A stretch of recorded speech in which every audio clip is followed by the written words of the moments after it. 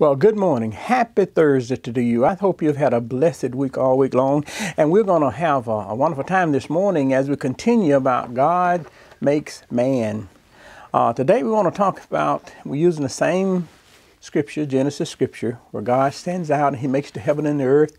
He creates the water and the fowl and the fish and all that. And then God turns around and says, hey, I'm still lonely. And in that loneliness, God makes a man. Today we want to talk about how God makes strong men. God does not make a weakling.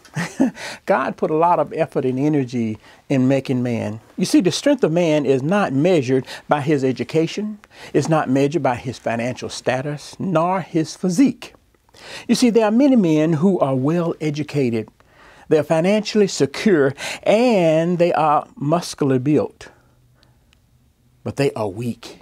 They are weak individuals when it comes to some of the essence of life. Do you remember Popeye the Sailor? Popeye the Sailor Man. Popeye was a sailor and he had huge biceps and huge muscles and he was a strong type person at times, but then he would not be able to do the things he needed to do without spinach. He had to have spinach in order to do the heroic kind of things. You see, persons who are made many times, they have no backbone. There are some men in the world who stand for nothing and fall for everything. Well, 2 Timothy 1:2 points to another attribute that God gives believing men strength and power. You see, Jesus had 12 disciples. All 12 of them were weak at the beginning. When he called them from their daily task of being fishers or fishermen or other things, they were very weakling. They were very weak in their faith. And in following this Jesus, they left everything behind. And they wasn't quite sure that everything he talked about was what he would actually do. One was so weak, he betrayed Christ and then he hung himself. Even when Jesus agonized about his future, there were some who couldn't even stay awake to protect him. Matthew 25 says, and he come unto the disciples and find them asleep. And said unto Peter, what? Could you not watch with me 1 hour? Could you just not watch with me for 1 hour? You see, watch and pray that you enter not into temptation. The spirit indeed is willing, but the flesh is weak. Yet 11 of these men ultimately put their lives in God's hand, and they grew in strength by studying the word of Christ.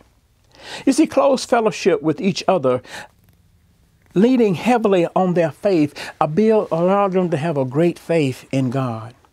Paul writes to the Ephesians, encouraging them to build their strength.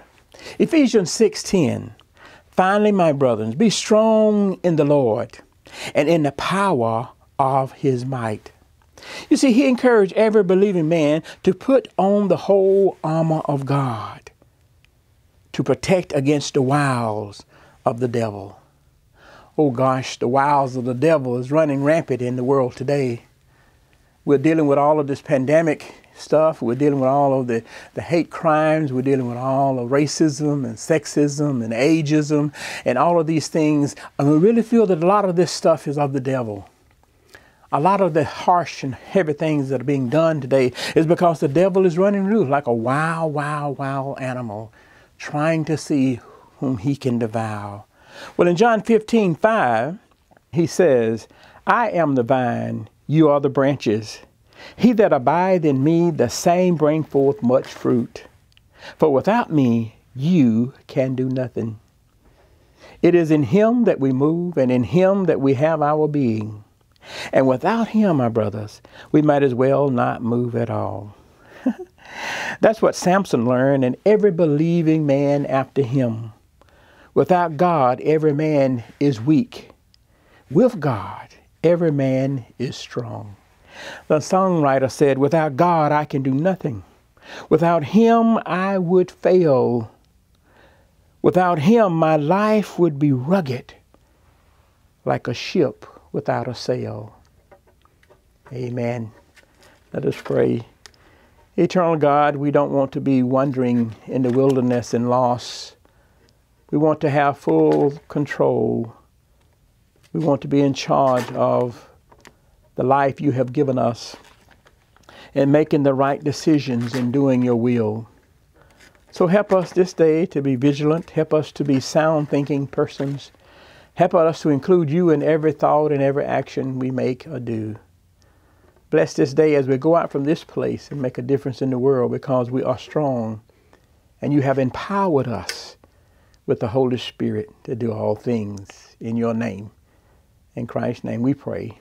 Amen.